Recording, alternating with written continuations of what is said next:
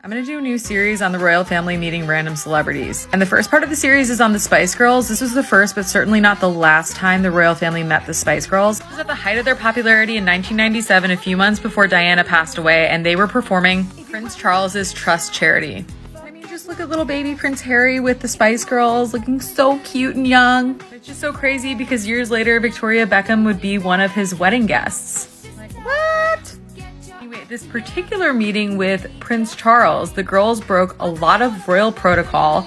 Jerry Halliwell told him he was sexy. Both Jerry and Mel B kissed him on the cheek. Apparently, Jerry Halliwell may have pinched his butt, and Mel B asked for a dinner invitation and told him to get his tongue pierced. I will show you the footage for yourself.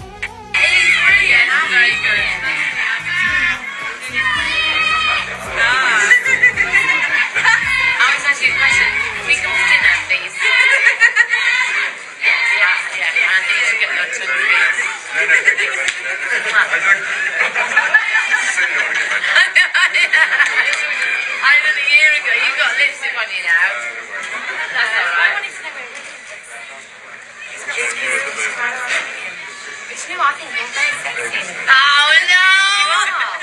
I won't. Can we have a picture of you as well? Even more. TV. Yeah, we do. I stand here. You're extremely pretty, actually. You can't do your power.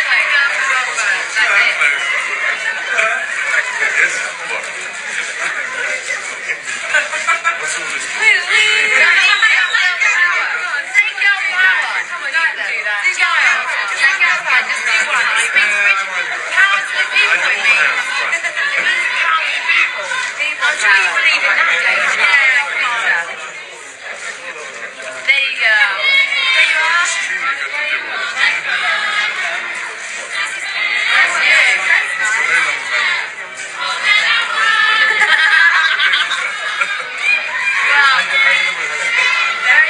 I mean, I think Prince Charles must have gotten used to the Spice Girls shtick, because here you have Mel trying to clearly wipe some lipstick off of his face. Yeah, I forget how much of an age gap there is between Victoria and Prince Harry. It's so crazy to see them at these different junctures. Anyway, follow along for more random royal encounters that absolutely no one asked for.